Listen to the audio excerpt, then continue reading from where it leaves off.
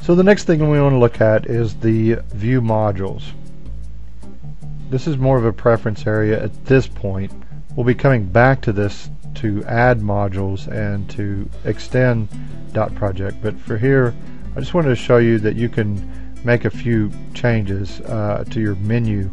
As you can see right now, it starts with companies, project, task, calendar, files, contacts. So by default, to me, in my own personal opinion, it's not in the order that I would want this to be put in. So for me personally, I like projects to be first. As you can see, I hit the up arrow and it automatically put it first. Next, I like tasks, so I'm going to push the up arrow to move it up one, and that automatically moves my menu for tasks. And then I like the calendar, and then companies, and then I like contacts after that, and then files, forums, tickets, all that's sort of good.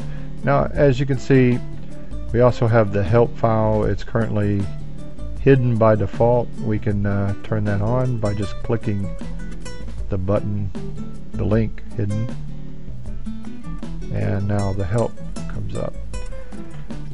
There's also departments. If you're not going to be using departments, it's best to leave this off, but certainly if you need to segregate your projects, this is a good way to do it.